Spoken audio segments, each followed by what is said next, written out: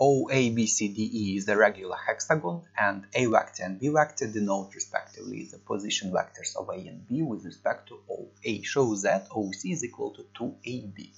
So it is given a regular hexagon. It means all sides are equal and all angles also are equal. And OABCDE, and we need to show that OC is equal to 2AB. And we can see that OC is parallel to AB. And we can write the next, that OC is equal to AB plus, so it will be MN. So MN it's AB plus OM and plus NC.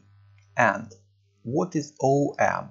It's OA multiplied by the cosine of this angle, and this angle is 60 degrees because internal angle of hexagon or of a regular hexagon is 120 degrees, and it's a half because OC it's a bisector, and hence it becomes OA cosine of 60 plus BC also multiplied by cosine of 60,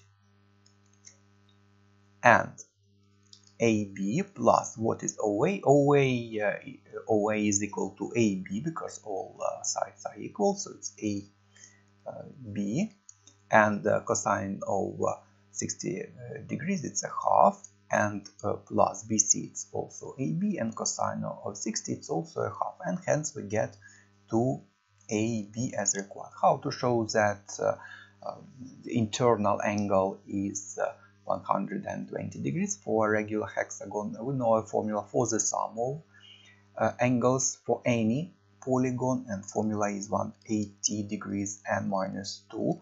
It's the sum, and since all angles are equal, we just divide by 6, and for a regular hexagon it becomes 180 times 4 divided by 6, and we get 120 degrees.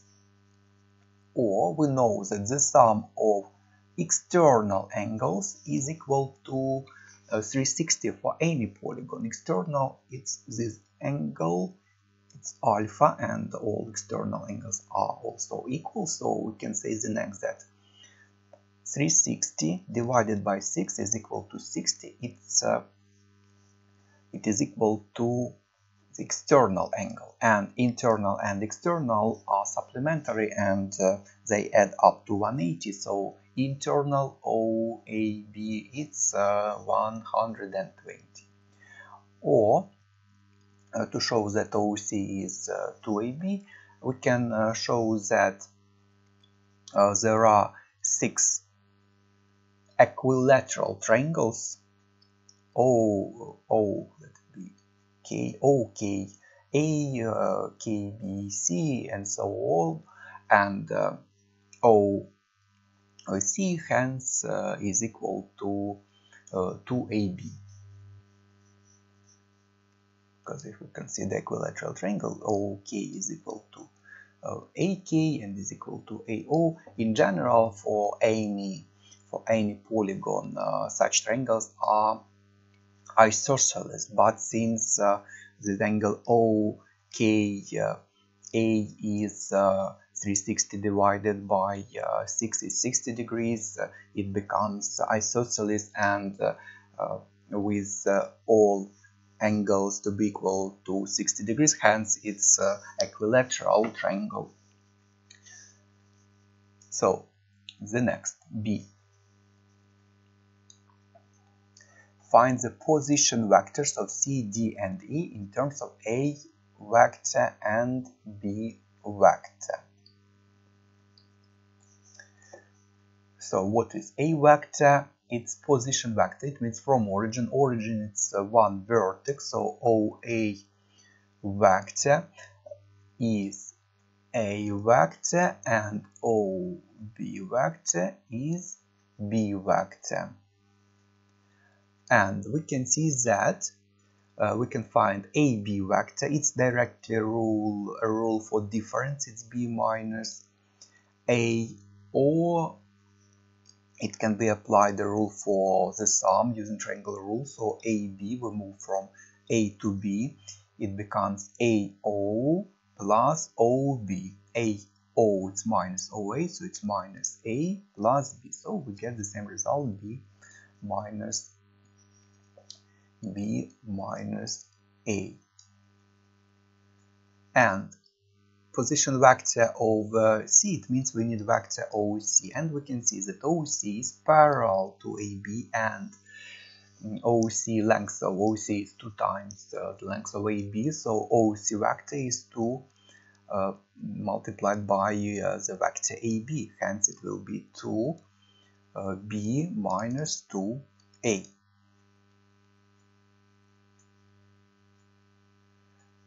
So OC vector is found. Then next we need OD vector to find the position vector of a point D. OD is this one, and due to symmetry, OE is equal to BC and AED is equal to AB, and BC can be found. BC can be found firstly, so let's find BC, and again BC, it's directly the rule for difference. BC, it's OC minus OB, or again it may be applied a rule for the sum using triangular rule, so it's BO plus OC, and BO it's minus OB.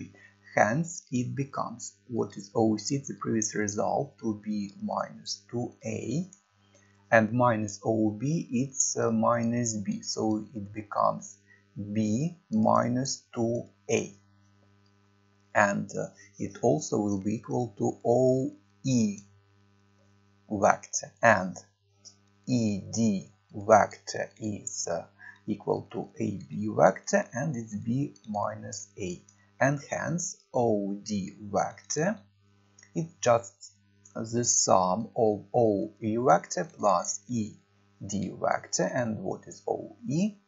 OE is B minus 2A plus ED plus B vector minus A vector. Hence we get 2B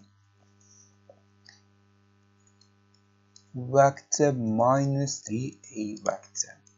And we need the position vector of the point E, so we need OE,